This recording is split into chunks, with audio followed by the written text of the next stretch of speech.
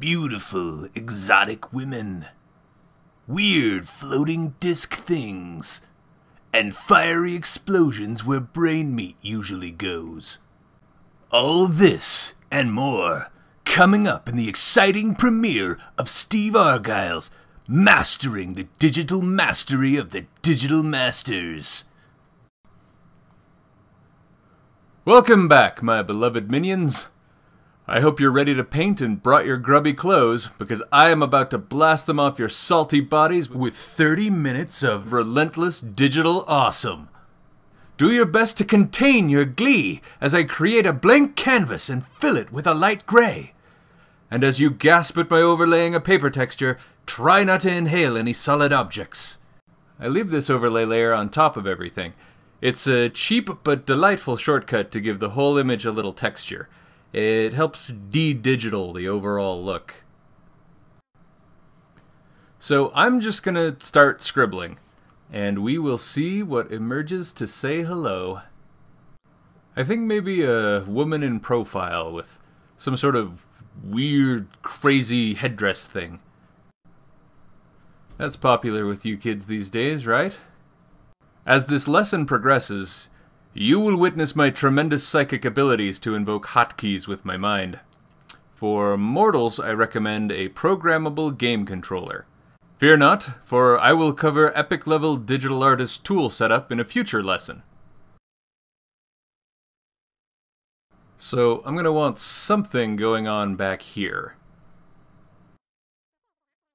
Maybe it's a part of the background, like a mountain, or a mesh of cobwebs, or maybe it's like cable trapping her, or maybe it's just more costume.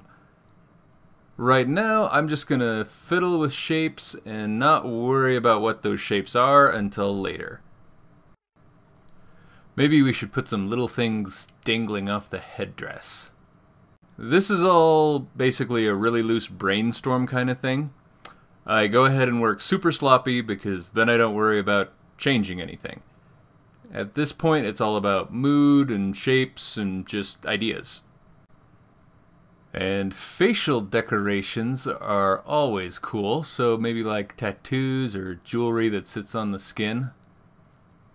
And here, let's put some little accessories to be a transition between the pale skin and the dark headdress. And I'm thinking maybe the headdress is composed of overlapping plates or something. And let's say that this is like a floating disc with ribbons coming off it back here, sort of suggestive of wings.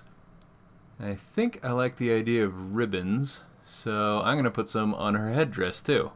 Now, I'm going to want her profile to stand out, so let's darken the background around her face to summon a little contrast, shall we? I want to bring a little bit of that lighter value into the headdress.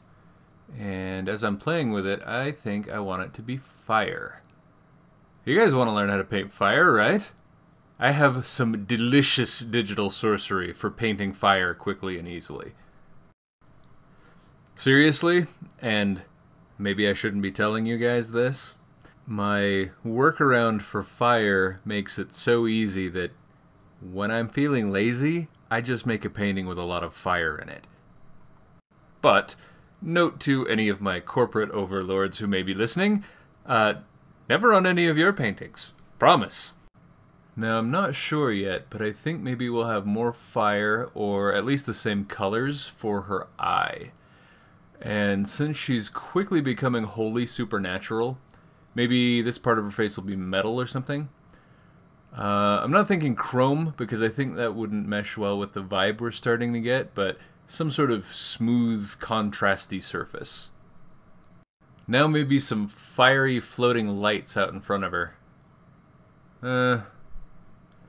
Maybe a halo, make that angel theme more obvious. No, not a fan of that either. Something more subtle maybe. Screw it, maybe something later.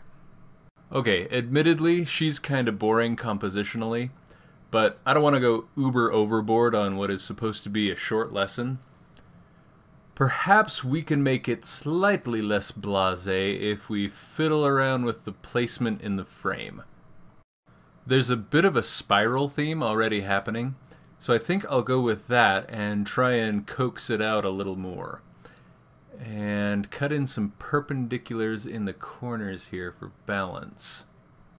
These could be foreground elements or background stuff. At this stage, it doesn't really matter. I don't even know if these would be better as darks or lights, but indecision is the power and the majesty of the digital medium. The thing is, this is making her feel crowded, like she's in a tiny cave or something. But she feels regal, like she should reign over a mighty dominion, like she should be more likely looking down from a tower. We could try a horizon line on the same level as her eyes, or maybe have her examining an artifact or something. Nope, that's not working either. That really crowds the lower left corner. It could work if we made the whole image way bigger and showed her whole body.